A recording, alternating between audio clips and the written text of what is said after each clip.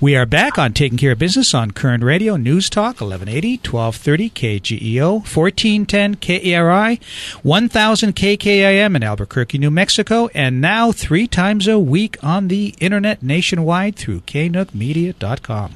So, Clay, what do you think of Congressman John Laboutier? I've always liked John. He's been a great guest on the show several times. He's been fun for us. So it's been very knowledgeable, too. Yes, pleasure having him on. But now by phone, we've got a man I've been waiting a long time to interview. He's the author of a great new book I highly, highly recommend, Blue Collar Conservatives, Recommitting to an America That Works. Imagine that. The former senator from the great Commonwealth of Pennsylvania, Rick Santorum. Senator, welcome to Taking Care of Business. Well, thank you, gentlemen. It's a pleasure to be on. I'm looking forward to the interview. You said it's a great read, but you have to admit you're not reading it, right? Actually, you can read, though, right? I was worried about that. Well, I don't know. There's a lot of pictures, and that's good for Clay, and for me, the listening is what I have to do. But, you don't have to start out the interview by calling us gentlemen. We didn't insult you at all. Well, no, I'm looking forward. I've heard a lot of fun things about you guys. I'm looking forward to talking. All right, before we get started, I wanted to lob a softball question. You there? I'm here. Okay. I don't know if you know the answer to this, but are there golf courses in Afghanistan? The answer is, I suspect yes, but I can't imagine that they would be a lot of fun to play right now. Well, I was wondering because Obama went to Afghanistan last weekend. I knew there had to be a golf course. There must be a golf course nearby. Exactly, yeah. Do I notice a tinge of sarcasm from the two of you? Well, we started out with sarcasm, so we might as well just stay with it. Yeah, let's go with if it works, why quit? Yeah.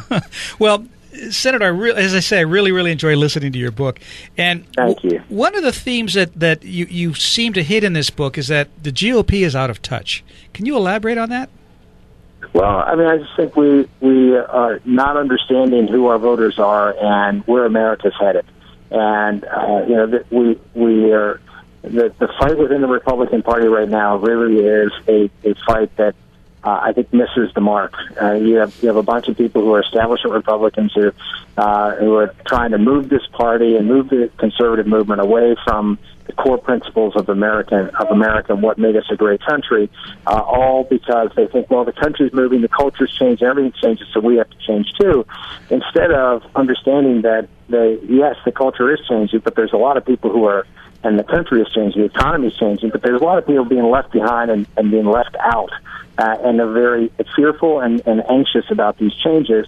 And they believe and they know that what made America great, the values and principles, will work again. And they want someone to stand up and fight for them. And the Republican Party, instead of standing and fighting, is fighting among themselves and trying to figure out where to go instead of sticking by what the concepts of work and the concepts of limited government and family, faith, and education that provides skills training for everybody. Those are the kinds of things that I think we need to be talking about and focused on if we're going to be successful as a party. Well, the other part of that you touched on is how the Republican Party's message is alienating, and it sometimes feels like it's irrelevant to a lot of Americans. Yeah, and if you look at what the economic message is for Republicans, it's been balance the budget, cut taxes for high-income individuals, and cut benefits for lower-income individuals. Well, if you're the big swath of America who's not either high income or low income and doesn't understand, frankly, that I don't even understand how a balanced budget is going to help me get a better job or help or tame inflation or whatever the case may be, affect my life personally, then you're in a situation where you're talking to nobody. You're talking to the vast majority of people who have no idea what your economic message means to them and why it's going to make their chance of the American dream better. And we have to begin to tailor our message, not just to be all about growth. And I'm a pro-growth guy. I believe in lower taxes. I believe in doing things to let the free market, produce jobs. But I also want to make sure that we have a pro-worker party, that we're out there making sure that families can get jobs to provide for themselves and their families. We're having a conversation with former Senator Rick Santorum. Senator, you espoused earlier some of the what sounded like the Tea Party mantra, and yet I wonder, what is it that the Republican Party has against the Tea Party? Well, this Republican doesn't have anything against the Tea Party, and in fact, I'm going around endorsing all sorts of candidates this time around, and they're very much associated with the Tea Party, and frankly, having a fair amount of success doing so. I mean, I think the media is not really talking about.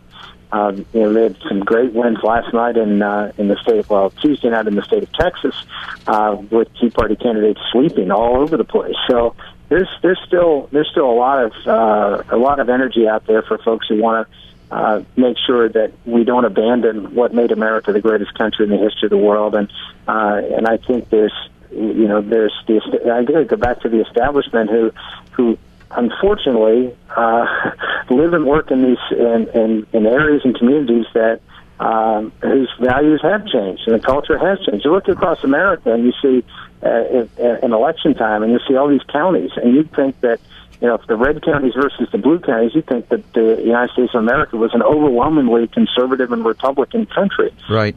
There's only deep patches of blue, many of them in California, but along the coast that dictate elections. Well, unfortunately, that's where the establishment Republicans live. That's where the donors of the Republican Party live. They live in these deep blue areas, and as a result of that, they tend to think that, well, that's where America is. That's where the party needs to go if we're going to be successful, and that's just wrong. We need to understand that our strength is in the core values of Middle America, and we need to resonate with them and talk to them, not just in terms of economic policy, but how we're going to help them, particularly to rise in society again. Senator, looking at something else you said in your book, you made the comment that you think we're perilously close to losing our freedom. What did you mean by that statement? Well, if you look at the ever-big encroachment of government, I mean, this is something that I think everyone's beginning to come to terms with. That you see religious freedom and at the core being eroded away, with government dictating you that how you have to live your life. And the Obamacare is probably first and foremost among them, just saying, we're going to give you this health care plan, and then we're going to tell you how you're going to, what benefits you're going to have and what you're going to pay for. And if you have conscious objections to it, too bad. This is government's going to give you a right. They're going to tell you how to exercise those rights. And you look at that. You look at the what's going on in the state of California with people who have paid a price for standing up for marriage, standing up for their religious convictions. So you're seeing this more and more from the left, that they do not tolerate dissent. They don't tolerate any diversity of opinion when they can turn that diversity of opinion bigoted or hateful. So someone who disagrees with you, who's held a position that may have been a position that's been held in society for 200 years, all of a sudden it's now hate speech, and you have to be curbed, or you have to be punished, or you can't even have a job if you feel this way. I wanted to ask you a question about the VA and Obamacare. Obamacare, as you know, Obama doesn't like that name now that it has such a bad light. He'd prefer it to be called the Affordable Care Act. But what's the difference between the VA and the future of Obamacare?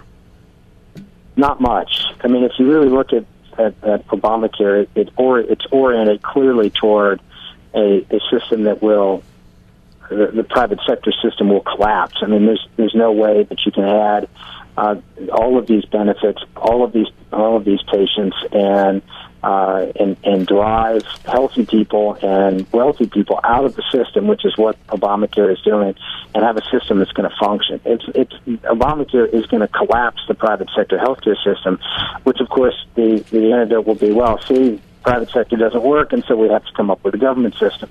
And even if Obamacare would, for some reason, work, it is so prescriptive. It dictates almost everything. I don't know if you even know. I mean, the insurance companies, for example, under Obamacare, have something called a minimum loss ratio, which means that if you insure a business in America, you have to pay 85% of the premiums you receive as an insurance company out in benefits. So what does that mean? The government tells you how much money, not profits, you can make. It's not a 15% profit. It's 15% that you can keep to run your business. And you have to make a profit off that 15%. So now the government is coming in. Imagine if the government came in and said, you know what, Walmart, you have to provide 85% of your sales have to be on only the value, the base value of the products you sell, and you get 15% to run your company, to add to your advertising, to the accounting, to the legal, to your employees, and make a profit. And imagine that the government is coming in and dictating these types of things. It is a government-run system that the private sector is trying to administer, and it's going to fail. It's a little scary for Clay and I, since we're both in the insurance business. We'll be back in a moment on Taking Care of Business on Koerner Radio News Talk 1180.